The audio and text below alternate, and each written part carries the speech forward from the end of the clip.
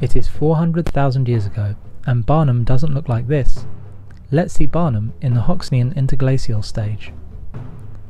After suffering the effects of being on the edge of a glacial lake, Barnham has finally emerged into a large river valley with ponds and lakes dotting the landscape. Along the edge of the river and surrounding the ponds are areas of dense woodland and scrubland. Hiding in the water there are pond terrapins with trout, tench, pike, roach and rudd.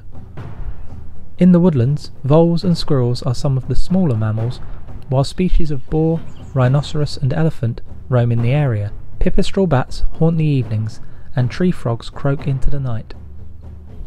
Ascalopian snakes, aurochs, a long-extinct species of early cow, and macaques are some of the more exotic species living here.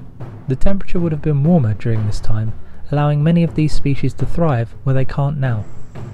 But familiar animals can still be found in the form of red and fallow deer, along with rabbits and badgers, populating the landscape much as they do today.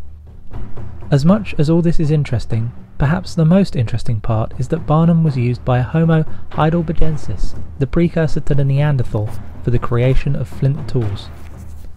These are evidenced by flint flakes and hand axes of different types which have been excavated from the area.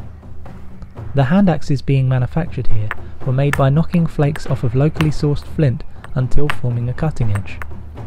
There is also evidence of burning in this period of Barnham's history. However, as of yet, it can't be said for sure that it was intentional, or whether it was a forest fire that swept through the area. If it was a purposeful use of fire, it would be one of a handful of such sites in Europe for its age. Coincidentally, an area of purposeful burning from the same era was found located in the Beeches Pit in Weststow, which is part of the Bradmere 100 in which Barnham also fell. So however much things were different 400,000 years ago, people in Barnham still saw some familiar animals, the trees were still the same even if there were more of them, there was still a scrubland with a river, and both flint and fire was part of everyday life.